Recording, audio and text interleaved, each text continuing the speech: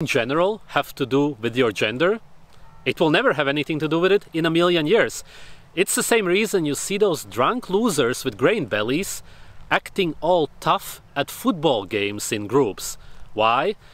Because football is essentially legal nationalism. It's more or less the only time you are allowed to support and be proud of your people and wave around your flag against other people's flags.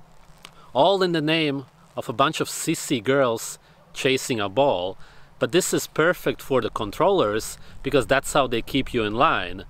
This way you will never do anything meaningful which could possibly impact their power. Football used to be a cool game back in the day when they played with the heads of their enemies.